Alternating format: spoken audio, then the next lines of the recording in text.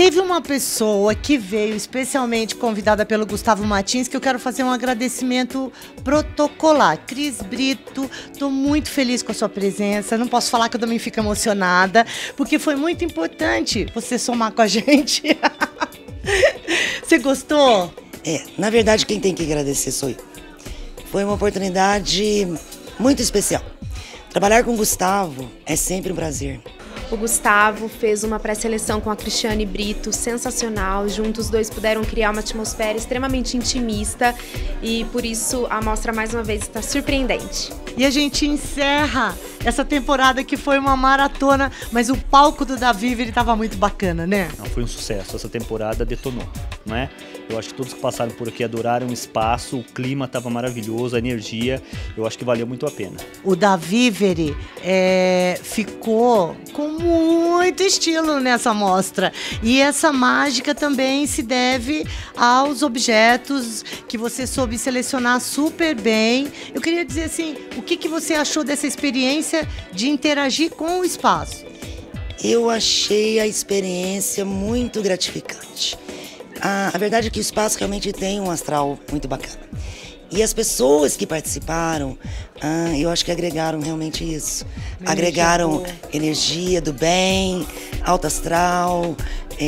A gente sempre trabalha com essa alegria e eu acho que o espaço refletiu isso. Eu adorei, eu agradeço o convite, fiquei super feliz de estar aqui com vocês.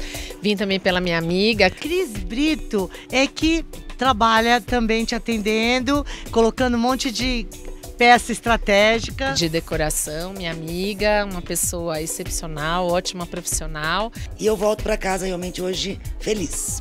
Tudo com a missão cumprida. E tudo com muito estilo.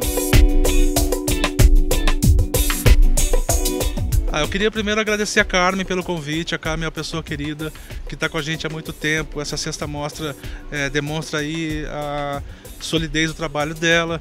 A mostra está maravilhosa, o espaço está muito bonito. E eu acabei vindo aos 45 do segundo tempo, né? No último dia a gente conseguiu um espaço aí e veio prestigiar mais uma vez a Carmen aqui no espaço dela, que é super bacana, e todo ano a gente está presente. Eu estou adorando.